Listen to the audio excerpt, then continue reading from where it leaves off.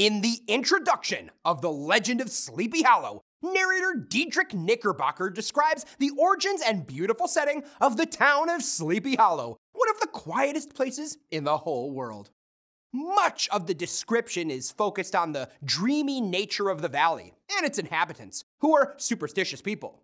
The dominant spirit that haunts this region is that of the Headless Horseman, an apparition believed to be a Hessian soldier whose body is buried in the churchyard, but whose ghost seeks its missing head nightly at the nearby battleground where it was severed from his body.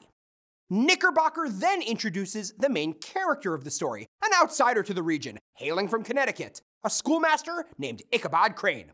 He's a tall, gangly guy, and as a schoolmaster, he's authoritative and swift to inflict corporal punishment.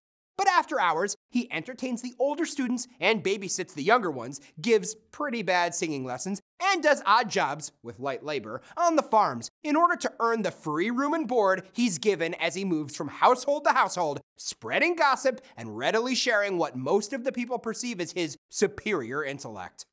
In the rising action, Ichabod begins wooing the beautiful and wealthy Katrina Van Tassel. The greedy Ichabod Crane practically licks his lips when thinking of getting his hands on her family's sources of food, fine furnishings, and cash. But Ichabod has a rival in his pursuit of Katrina, the hero of Sleepy Hollow, a burly native son nicknamed Brom Bones. Brom is so well liked and admired in the valley that no one would bother to go up against him in pursuit of Katrina. No one but the clueless Ichabod Crane, that is. Ichabod proceeds to quietly woo Katrina, often calling at the Van Tassel home and giving her singing lessons, eating the family's food, and sharing ghost stories. Now, like the rest of the residents of Sleepy Hollow, Crane is superstitious and often becomes horribly afraid when walking alone in the valley at night. Brom and his gang regularly play pranks on Ichabod, publicly ridicule him, and even train a dog to howl whenever it hears the schoolmaster sing. One autumn day, Ichabod has an invitation delivered to him at the schoolhouse by a Van Tassel servant to attend a party at their house that night. Ichabod takes extra care in getting ready, dismissing the school children a full hour early. He looks ridiculous as he trots through the beautiful countryside on a broken-down plow horse named Gunpowder, borrowed from a neighbor. At the party, Ichabod eats, then dances wildly with Katrina. The evening continues with stories of the Revolutionary War that soon give way to the usual ghost stories. Many different accounts of encounters with the Headless Horseman are told, including one by the heroic Brom Bones. As the party breaks up, Ichabod lingers to have a private conversation with Katrina. But something, either an awkward conversation or Katrina's inattention, Knickerbocker isn't sure, sees Ichabod leave the party quite desolate and chapfallen. As the dejected Ichabod Crane begins traveling home, he feels spooked as he remembers all the ghost stories he heard that night. As he tries to cross a stream that the village people believe to be haunted, he sees another horseman is nearby. He calls out but receives no answer. This rider shadows Ichabod, speeding up or slowing down as Ichabod does. The frightened schoolmaster is finally able to see this figure is a headless rider who carries what appears to be his head on the saddle in front of him.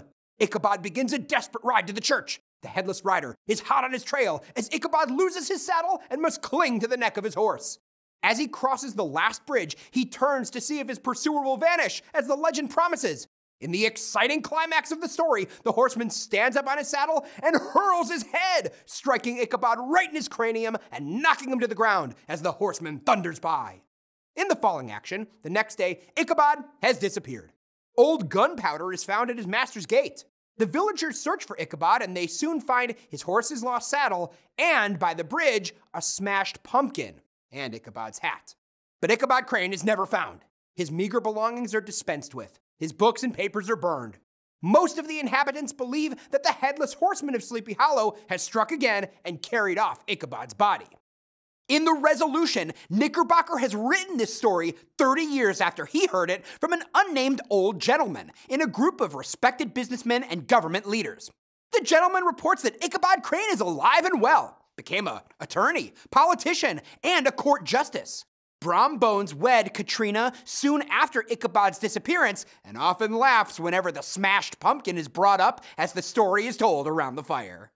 The legend of Sleepy Hollow opens with lots of description before any narrative action occurs. Washington Irving viewed story as a simple frame on which to stretch my materials. Irving paints the picture of Sleepy Hollow as an idyllic place, frozen in time and graced by the beauty of nature, in opposition to too rapid progress, a hallmark of literary romanticism which looks to the past and to nature for inspiration. By weaving in ancient stories and folktales, Irving makes it clear that the people of the area have remained true to their roots and have a strong sense of identity. Painting a satirical, comical, unflattering portrait of Ichabod Crane suggests that if the pompous, self-serving, gullible Crane can make it in politics, it indicates what types of people often succeed in that arena.